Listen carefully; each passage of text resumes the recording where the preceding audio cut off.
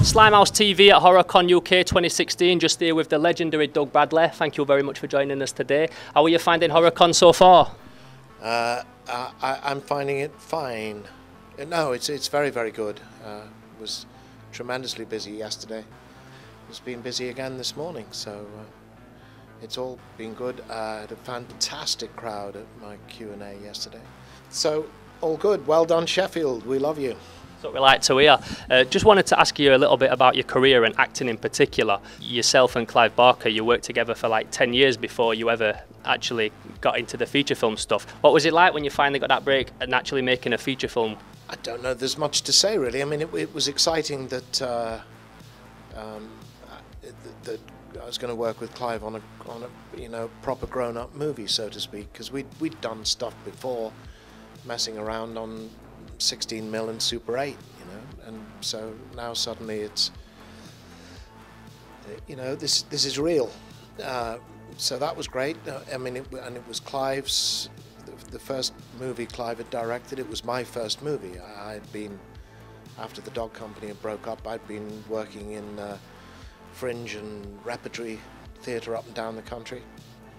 So it was exciting. I didn't know what it was going to lead to. No idea it was going to lead to any of this stuff, but it was exciting. You obviously continued to work with Clive for a long time, him being a friend that you knew from school. How do you find it working with people that you don't really know too well on big projects in comparison to working with someone that you've grown up with? What's that like? It doesn't really make any difference, to be honest. I mean, you're a working actor, it's your job, you approach the work. There's a satisfaction with working with people that you know well. I mean, so in Clive's case, when I read the screenplay for Hellraiser, and in particular in reading Pinhead, having been around Clive's imaginative world for 20 years prior to Hellraiser, both in terms of previous film stuff we'd done and theatre work, and his other writings, and his artwork, there were elements of Pinhead that were immediately familiar. And also, I guess I can kind of sometimes shorthand where Clive's going. I can see what's exciting him about things, and he has a habit of always making references to other things. So it might throw you as an actor to have a director suddenly making a reference to a T.S. Eliot poem or a Giotto painting or a Goya print in the middle of directing a scene, but I would know exactly where his head was going if he was making those connections. But by the same token, working with people that you never worked before is also exciting, and you spark off each other, and so each movie presents its own challenges and its own rewards. So that sounds really boring, but No, it's not at all. We like this. Just, could you tell me a little bit about what inspired you to be an actor, like who you looked up to, the people that were your inspirations? Don't know, really. I mean, the first time I knew this was something very exciting, I was sitting in the stalls of the Empire Theatre in Liverpool at the age of about 7, watching Norman Wisdom and Bruce Forsyth in pantomime playing cricket with bags of sweets. So one of them was on one side of the stage tossing bags of candy to the other, who had a cricket bat and was batting them out into the audience. And I remember watching this thinking, it looks like a lot of fun. I could do that. And that's a memory that sticks very firmly in my head. I don't know that I would say I was particularly inspired by any one actor. Theatre really was the reason that I wanted to become an actor.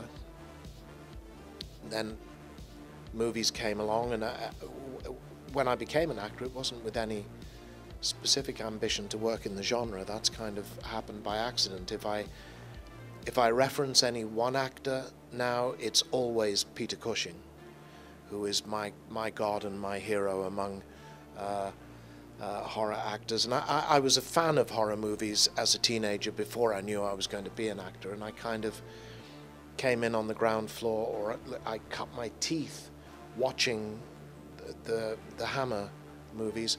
Granada Television in the early 1970s, every Monday night, I think it was, they used to run a Hammer movie after news at 10, and that was my horror graduation class, and it was always for me Peter Cushing. I've always said that if you take the whole of the Hammer Frankenstein series, he very quickly becomes the focus, not the creature. And it's one of the great cinematic essays in Evil. His character gets darker and more amoral, just simply amoral, as the series goes on. And there's some really powerful performances in the later Frankenstein movies. Frankenstein Created Woman and Frankenstein and the Creature from Hell. But he could switch that around from playing Baron Frankenstein to that pure intensity that he brought to his Van Helsing. My favourite one. And he could just switch the two around. Of course, before Hammer films came along, he was winning awards. The BBC did a live broadcast of George Orwell's 1984 that Cushing starred in. He was my first Sherlock Holmes. He played Holmes for the BBC, and that was my first real exposure to Holmes. So he's always been my favourite Holmes. He, outside of the TV series, he's my favourite Doctor Who from Doctor Who and I've lost the titles, the Dalek, but there's two of them he did for Hammer. Invasion Earth, was it, and Doctor Who and the Daleks. Yeah. So he's one of my top favourite, probably my second favourite Doctor after Patrick Troughton, I think. So if there's anyone ever in my head, if I approach a part thinking, if this is worthy of Peter Cushing, then I'll be okay. And if you aspire to him as a human being as well, I've spoken to a lot of people who worked with him and knew him. I've never heard anybody ever say a bad word about him. In fact, people get moved to tears still talking about him. Wonderful, wonderful man and a brilliant actor. Talking a little bit about acting, what would your advice be for anyone that's wanting to get into acting now? And if they do ever get them knockbacks, how to handle that? A bit of Doug Bradley advice. Well, you will get the knockbacks. It's all about the knockbacks. It really is. The most common piece of advice you'll hear from actors of my venerable age to aspiring actors is don't. I won't do that because I think that's like the junkie telling people to say no to drugs. What I do always say is be careful of your motivation. If it has anything to do with money or fame, forget it. Because the money is very, very unlikely to come along. If fame does come along, it may be fleeting, and it may be a double-edged sword. And if you want to be famous that much, read the news or be a weather presenter, because that'll get you just as famous, and you'll have job security. Because I've always said the thing with acting is, we like to call ourselves artists. We flatter ourselves greatly, I think, in that regard. But if you're an artist, even if you're not regularly exhibiting at a gallery, you always have that notebook. You're always sketching, or you can paint on, if you can afford it, on the canvas with the oil paints. You can always work. Writers can always write, even if they're piling up, the great novel in the drawers. Poets can always write, and musicians can always play their instrument and find other friends to play with, and so forth. Actors, you really can't. know. And when you get the phone call to say you've got the job, it's the equivalent of somebody saying to you, we give you permission to be an actor starting next Monday, and you are given permission to be an actor for the next 3 weeks. But 3 weeks from Friday, permission is withdrawn, and you're no longer allowed to be an actor until somebody else gives you permission to be an actor.